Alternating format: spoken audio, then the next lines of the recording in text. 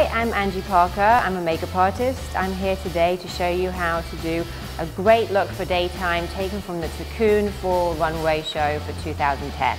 So we're going to now put on a very light coating of foundation with a tiny bit of concealer just worked into it. But just remember, daytime, we try to keep the foundation as minimal as possible. And we're going to take this very nice pale color, which is a NARS duo, it's called Portobello, and we take the warm beige side of it and we just brush it all over the eyelid. Over that beautiful warm beige tone, we're taking a sort of a luminescent, it's always fun to do a little shimmer in the corner of the eye like that. So here we have this beautiful dark brown, sort of slightly grey toned shadow. It is called Barley. And we're going to put it above the lash line and underneath to give you a much softer look.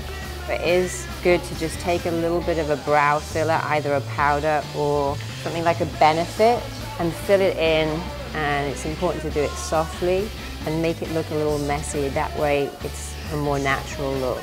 Some people are a little nervous about curling the lashes, but the more you use it, the less scary it becomes. It gives you a nice little curl. And the way that I like to put on mascara is by stroking it upwards, get every single lash coated in mascara.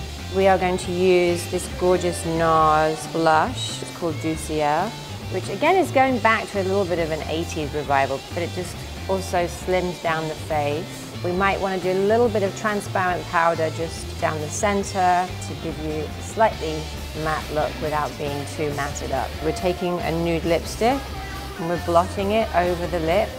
A dab of lip gloss. You're creating this beautiful nude lip without it being severe and heavy. Simple, sheer, and nude. I'm Angie Parker. This is our daytime look, translated from the Thakoon Fall Runway Show 2010. Please go to StyleCaster.com, check out some more beauty tips.